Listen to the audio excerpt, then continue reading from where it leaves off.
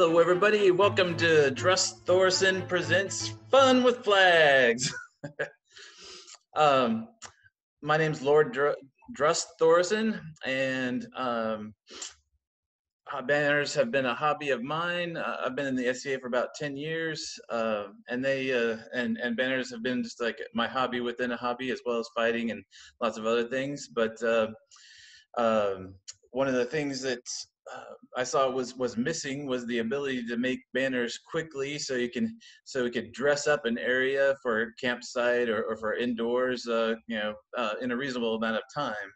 I found that a lot of people would have whole days or whole weekends spent just to make a couple banners in their garage, and so I started researching methods and ways to get it done more quickly and still come out with a quality banner.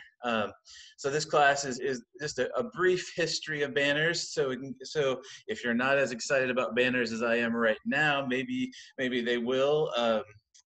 You will be after this. So let me go ahead and start with running all the way back to the beginning of flag history or banner history, that is. As far as back as we know, the emblem of showing your authority goes back to 3000 BC with the vexilloid. Both the Babylonians and the Romans had vexilloids, which weren't necessarily cloth, so it's kind of a stretch to call it a flag or a banner, but that's the beginning of the show of authority, or who am I on the field. It was the Roman and Babylonian vexilloids. So you see the little picture there. And then moving on up to where we get to cloth and start actually having the flags waving in the air, the 5th century Greek Navy started having flags on their vessels, and that's as far as I've researched, that's the first known cloth flag or banner that we know of in history. Speaking of flag versus banner, that comes up a lot, and basically every banner is a flag, but not every flag is a banner. And basically the difference is that a banner is generally going to have a heraldic display on it, whereas a flag can be used for multiple purposes.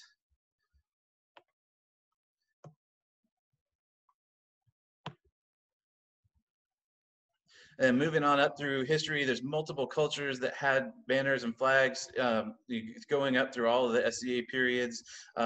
Byzantium had labarium, which is basically the banner hanging from a string and hanging straight down on a pole, and Mongols.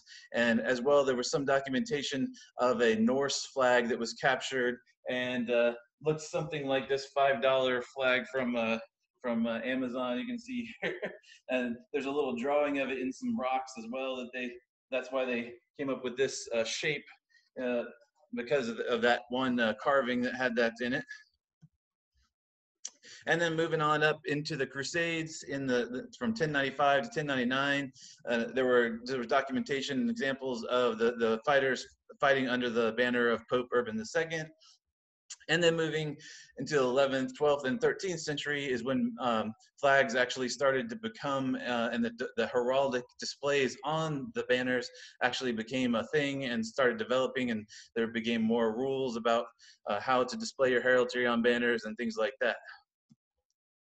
And you can see that all our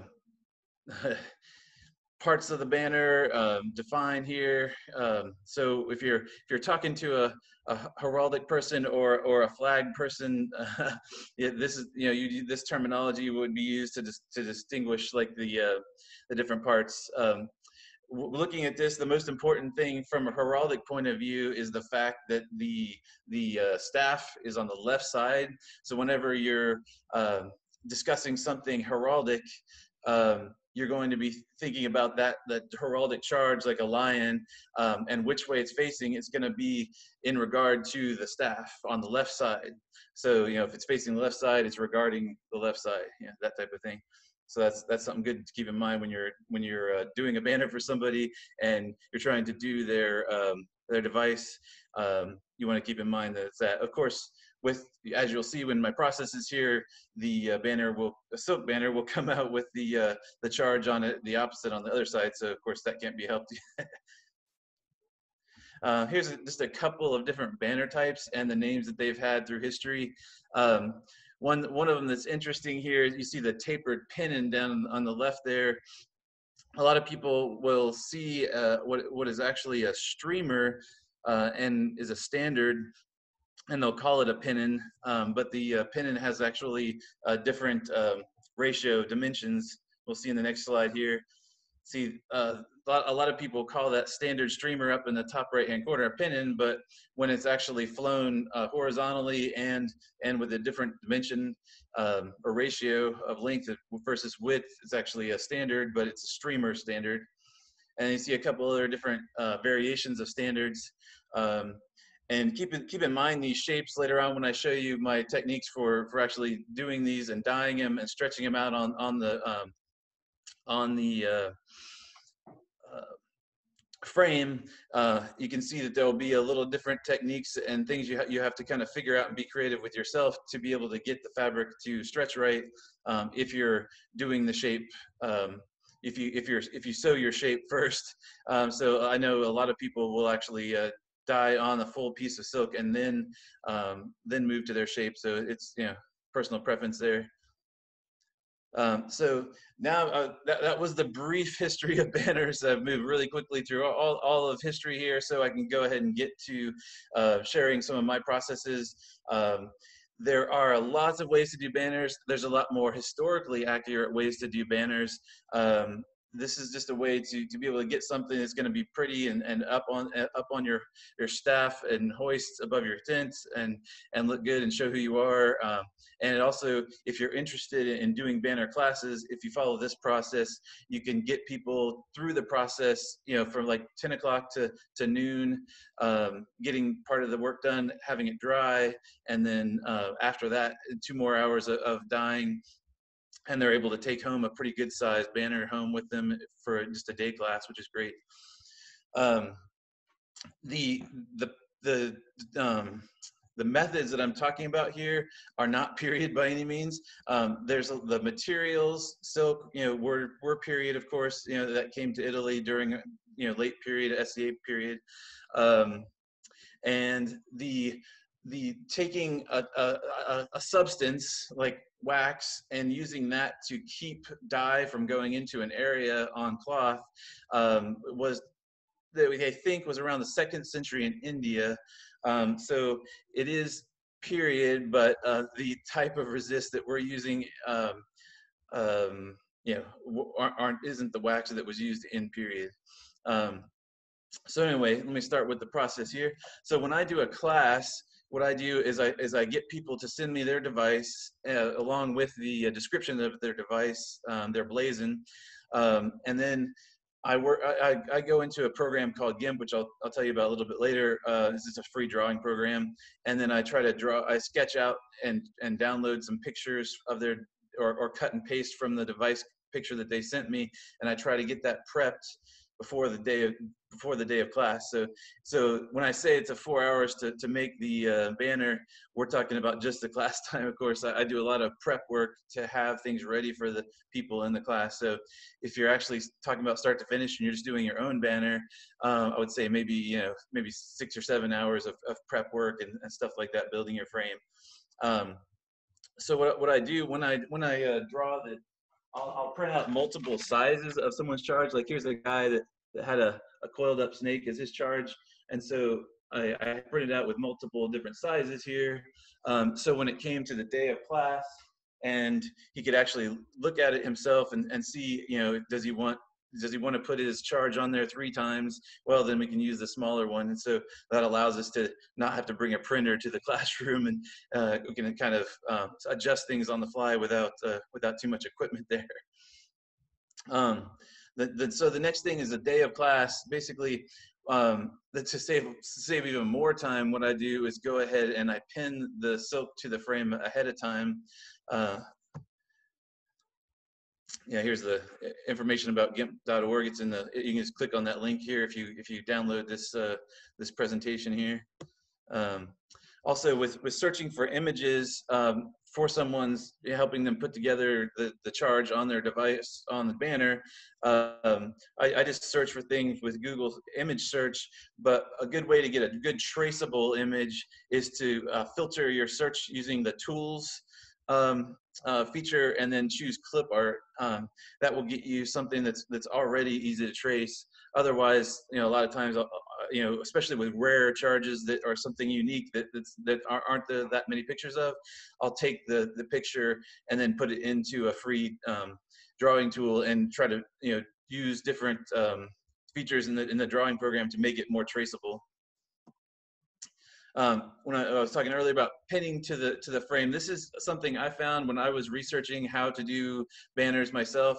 I looked at lots of different YouTube videos and compiled like the methods that I thought would be most quick and fastest and most efficient to be able to do for a class. I know there are lots of methods. Some people will actually pin the whole silk to a wooden frame.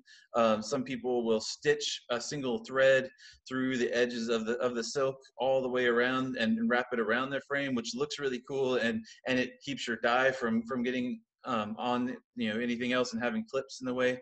Other people will use like just the paper clips, that big binder clips, but of course as you're dyeing it, you have to take those binder clips and take them off so your dye will flow correctly.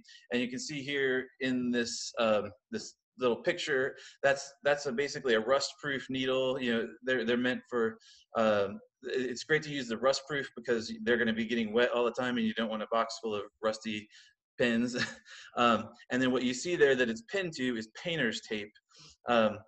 It's not environmentally friendly because you're going to throw that away every time, but what it allows you to do is adjust your tension ongoing as you're doing the process really easily. You just pull the tape up off your PVC there and pull it back just a little bit if you need it. As the dye sets in, it'll soak and cause your silk to start sagging.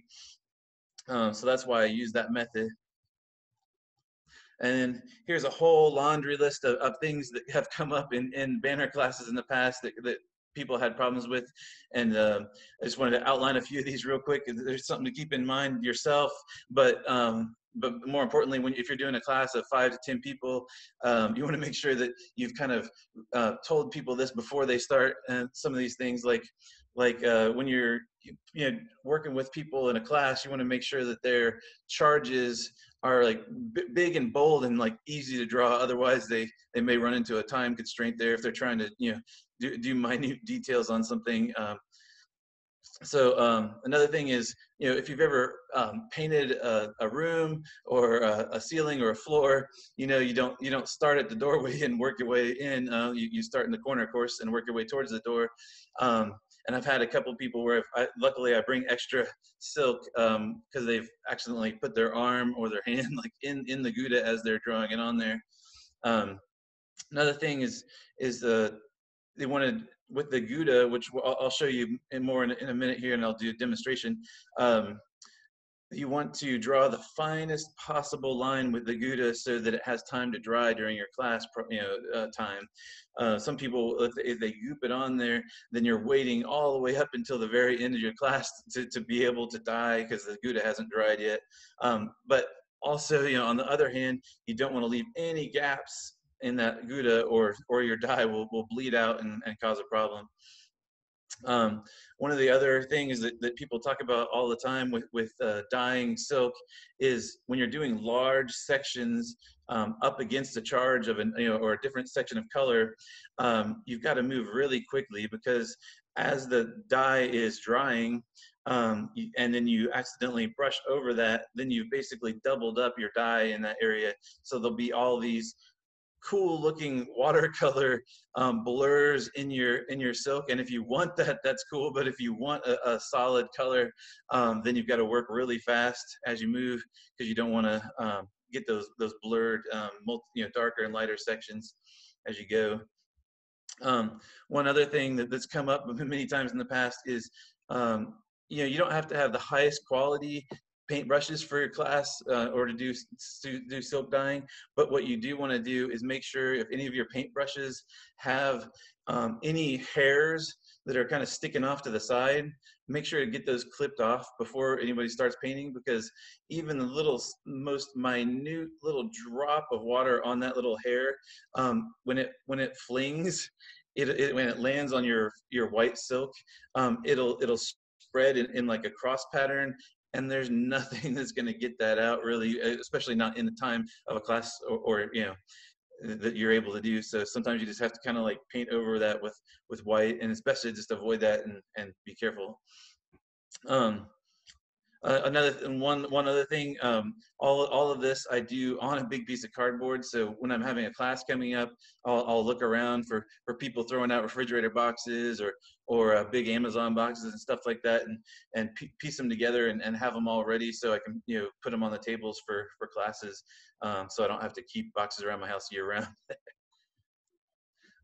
So on this presentation, I've got a whole list of materials that I use on an Amazon shopping list that's public, and so you can just click on that link, and everything I use and everything I'll show you in a few minutes here is on that list, other than the actual PVC pipe itself. That I would definitely recommend going to a hardware store for, because if you look at, there is PVC on Amazon, but it's very expensive per foot, and shipping and all that stuff's crazy. So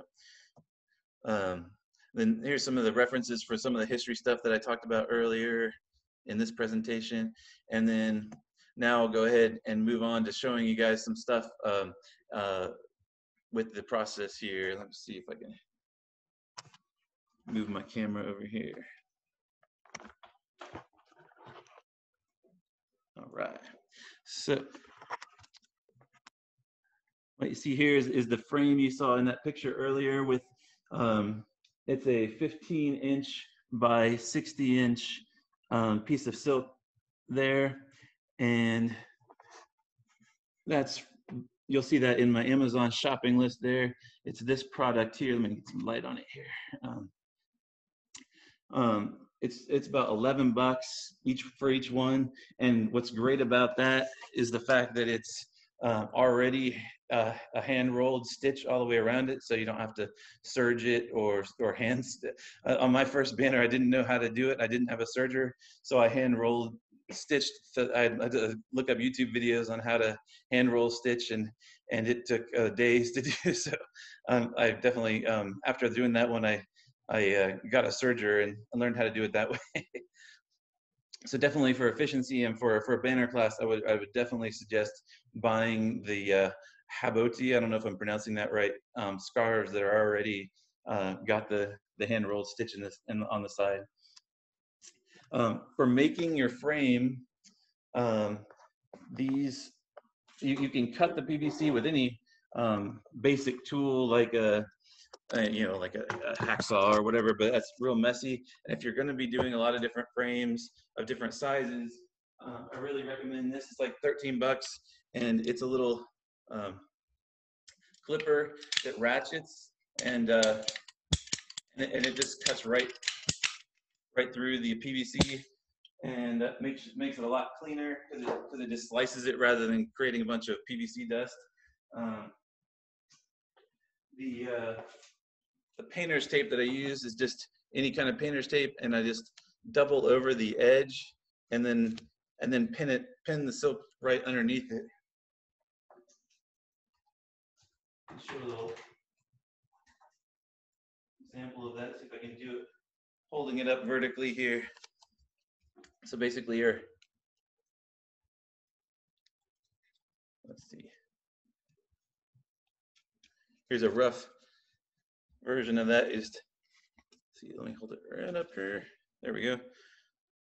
That way your dye could flow right up to the very edge of your silk, and you can readjust the tape throughout the process. If you're doing a banner class, I highly recommend getting a lot of cheap pencil sharpeners, and the reason for that is one of the things we use to trace the charges on the silk is I use a fabric pencil, and I find that people want to be able to see their lines, so they'll press pretty hard. And so this was a a full-size pencil when before one of my classes, and so you can see this one person ate up this much of the pencil doing just a 60-inch banner there. So I would definitely recommend getting a couple pencil sharpeners so everyone's not having to share the same one if you want to get it done fast. Hey, Drust, sorry to interrupt. If you want to stop your screen share, we'll be able to see your video much larger. Oh, thank you. Yeah, good idea. There we go.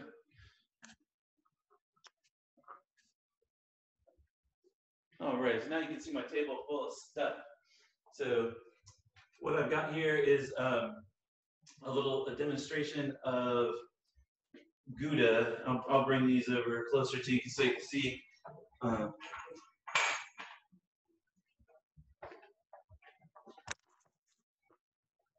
So there's multiple choices, and for a classroom, when you want to get people done and with their banner fast, I use this type of Gouda, which is in my Amazon list there. It comes pre-made in multiple colors, not as many, not every color in the rainbow, but black and white and silver and things like that. So I generally just get black and white, and if someone has, I usually try to figure out how to have a black outline on things if I'm doing a class for people, because mixing Gouda can actually burn up a lot of time in getting the right colors. But that's the next thing I was going to show is mixing Gouda. If you are going to do that, then another thing on my shopping list are these little mixer bottles that have a really fine point for drawing. But of course, then you need these little funnels, which are on my wish list as well, or shopping list. And then you have your base Gouda, which is going to be a resist that'll stop the dye from flowing. And then you use the base Gouda mixed with whatever color of dye, and then that will get you a color Gouda, so that you don't have a black or white outline on what you're drawing. That takes a little more time, is a little more problematic. So if you can plan ahead and make it where you can outline things with black or white, that helps for a 4-hour class.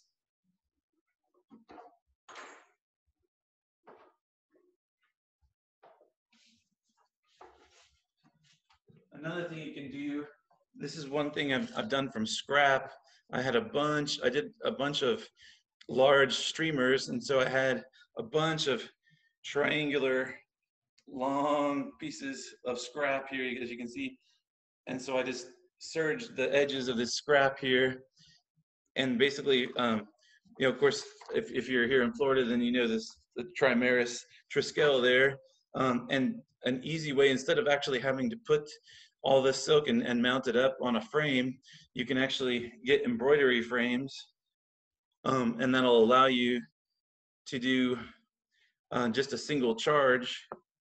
And you can see here I've got a little cardboard behind it here, and so you can trace that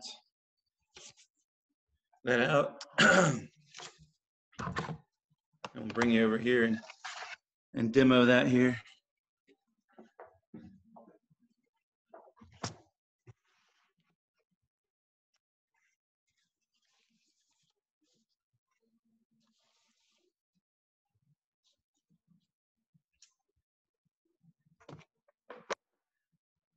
See if I can lean the camera up a little bit more here.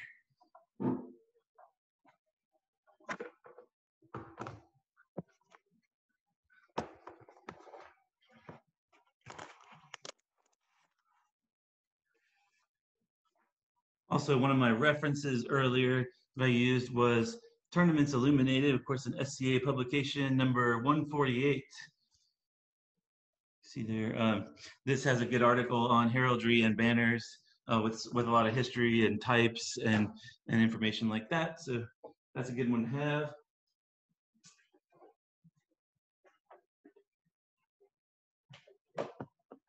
Looking for my pencil here. So basically, in your class, this is going to be your first step for your folks.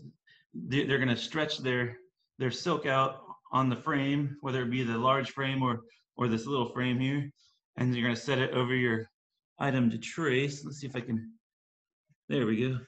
You can kind of see it here. You're not gonna be able to see what I'm tracing under here, but I'm just tracing it through the silk here. So I'm just tracing a little triskel, and then I'm pressing it down all the way down, and now let's see if you can. Maybe you can see a little bit of triskel there. It's really light. That's why people press so hard, so they can get that.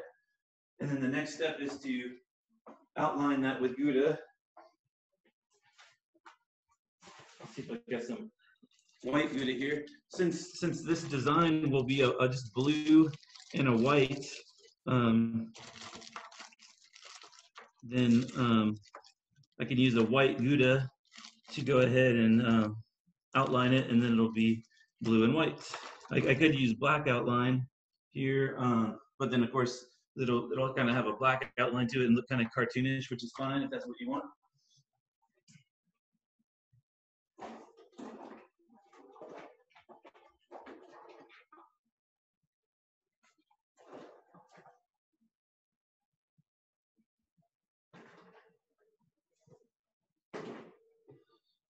Well, for the demo here, I'll just do it with black because I think I burned up all my white with a project I did for Gulf Wars.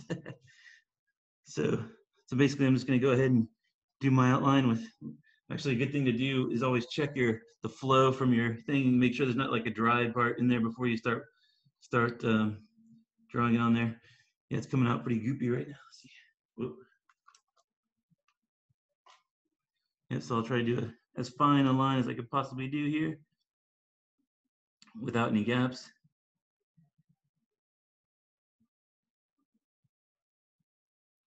This is actually, I'm putting it on pretty thick here, but there are a lot of things that I've read about on Stainer's silk display on Facebook. It's a great silk banner Facebook page. And I've read that there's these other alternatives to this type of Gouda that maybe last longer and give you a lot finer line, but I have not tried those yet.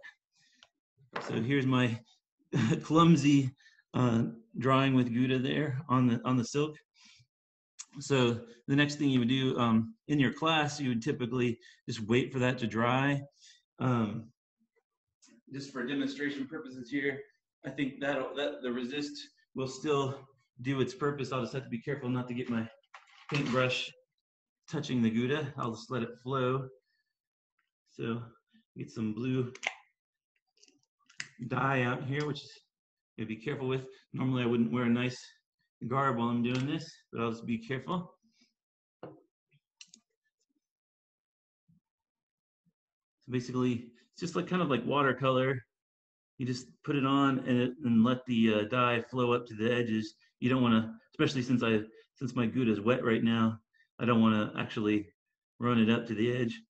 And I'm doing it kind of slow just to show the process and kind of show it bleeding right now. But typically, you could do this a lot more quickly, of course. And with different shades, you can, if you go quickly and do like a really light, putting it on only like one layer, you'll have a lighter blue. And if you put it on heavily or a second coat, you'll get a much darker blue, just like you would with any other kind of paint job. So, almost done here.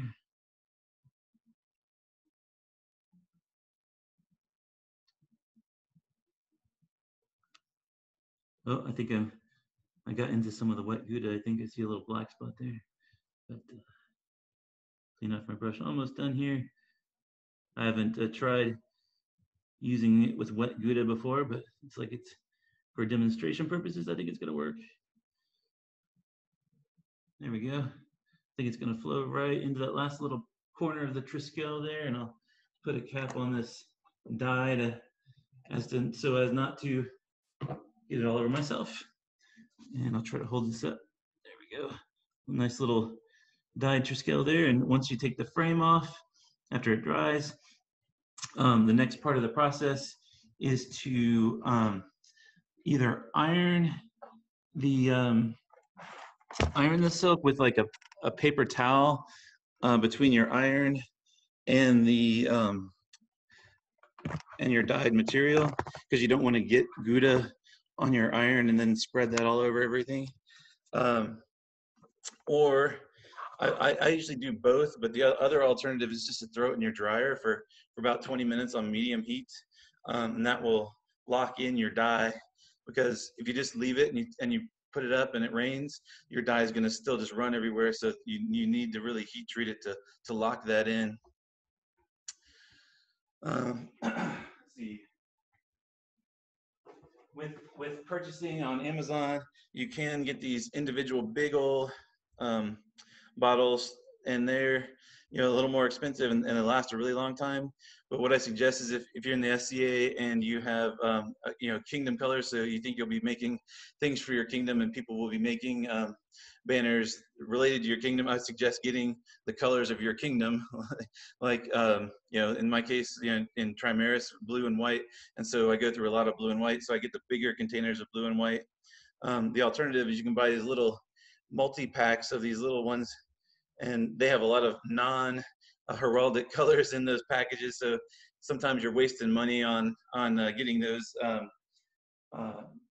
all those non-heraldic colors no one ever wants to use. Also, there's at everyone's station, when you're doing a class, I would suggest giving them a little board to check that, wipe their brushes on and check the things. Of course, I guess anybody that's done any kind of like crafts with kids, of course, would have that suggestion as well. Then to finish up your banner, usually if everything goes well in your class and everyone's finished their banner in a timely fashion, the next thing you do is go ahead and reinforce it. I've seen lots of people do this different ways. Some people will simply sew ties directly to the silk. When I started the SCA, I was told everything's got to be super tough for SCA because you don't want to be rebuilding everything every time you go to a war.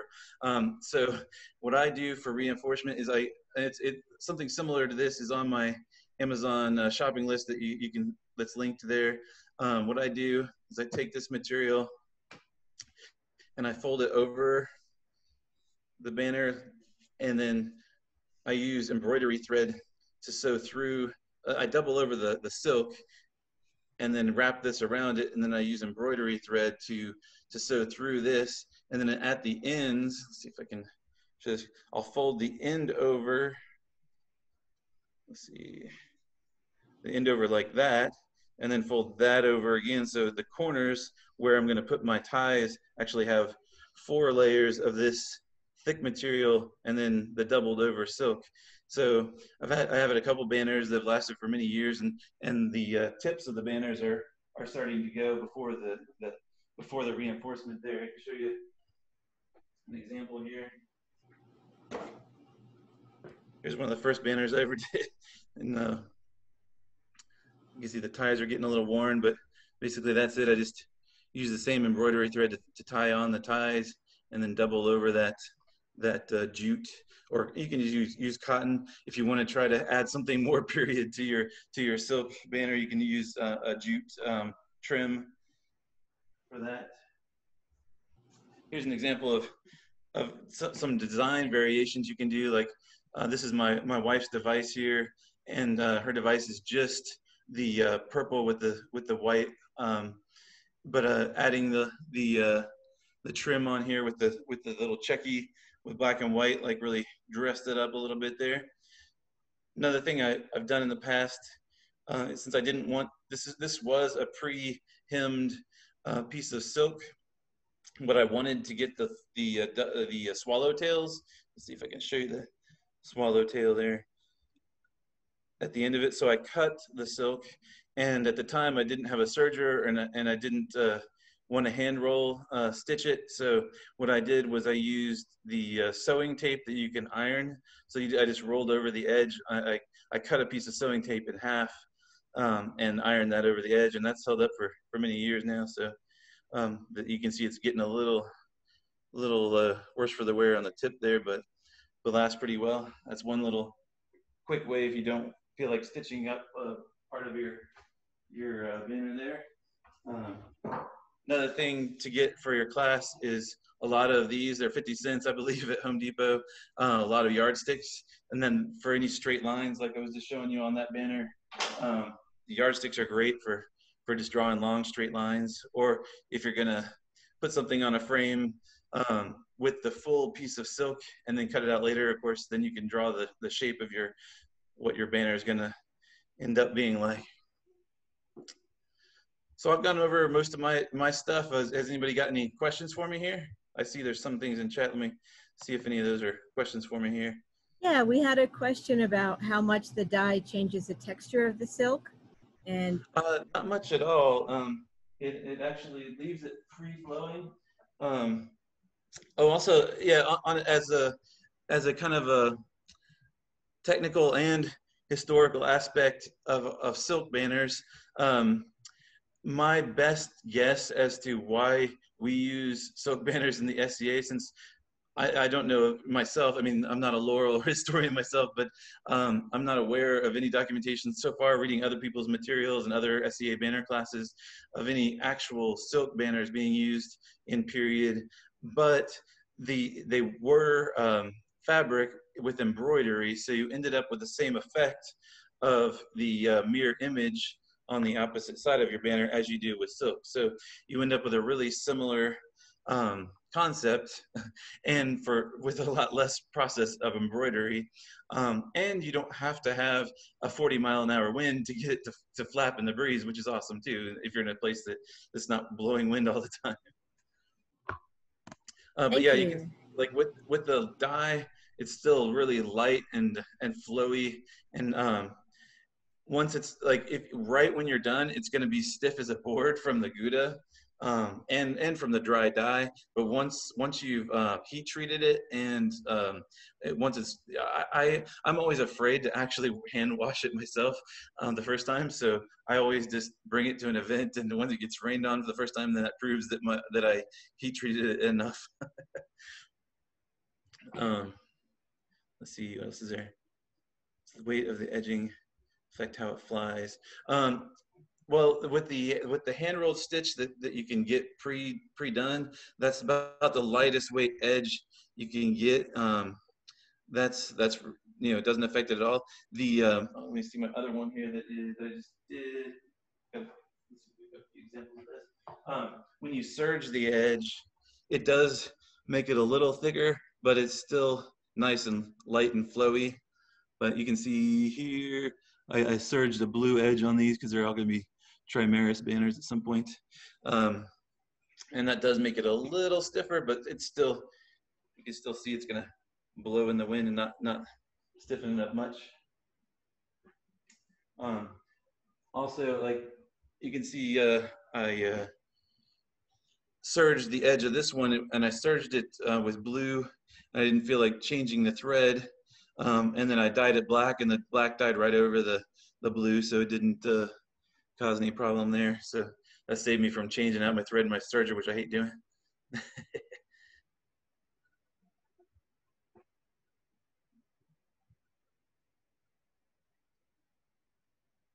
Oh yeah, Victoria. Yeah, I got the idea for the embroidery hoops because I wanted to make a whole bunch of these banners for my household for last Gulf Wars. It didn't happen, and that made the process go a lot faster. But of course, since it wasn't a white background, I did the charge with the hoop, and then I still had to go back and put it on the frame to do the black dye. But yeah, it did save a lot of time.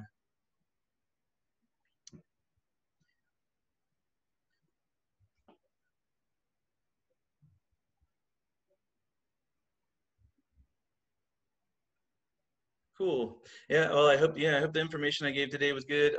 If you forget a lot of things I said today, or I was talking really fast, if you go to see that Amazon shopping list that's in my presentation that you can download from our site there, you'll remember like all the things I was talking about with the funnel and the Gouda and all the different things.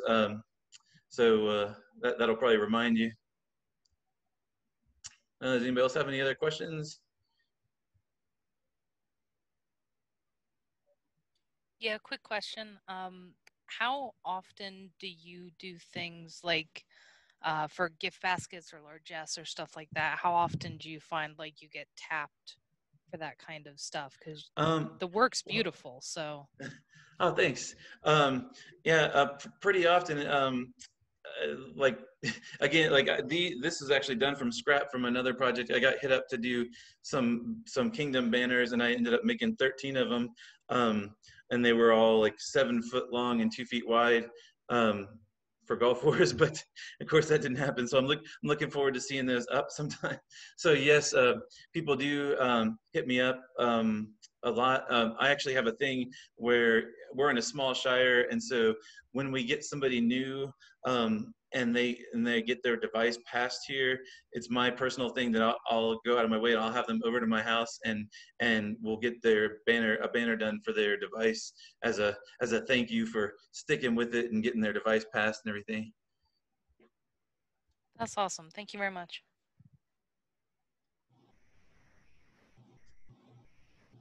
Thank you. That was a great class. I just want to remind everybody to head back to the center of the Longhouse and hang out, and we're going to have a talk, fireside chat. We're going to Zoom trivia and have prizes, and it's going to be great.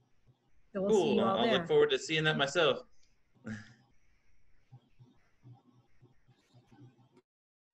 Thanks for joining, everybody. Thank you very much for teaching.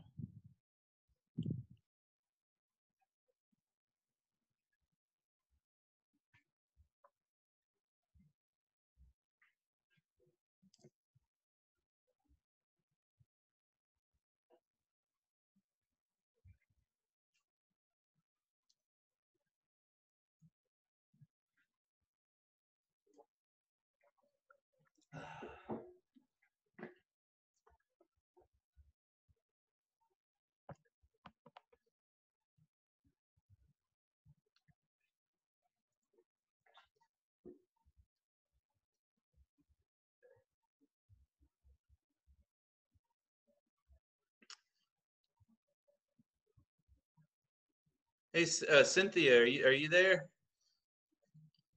Yes, hi.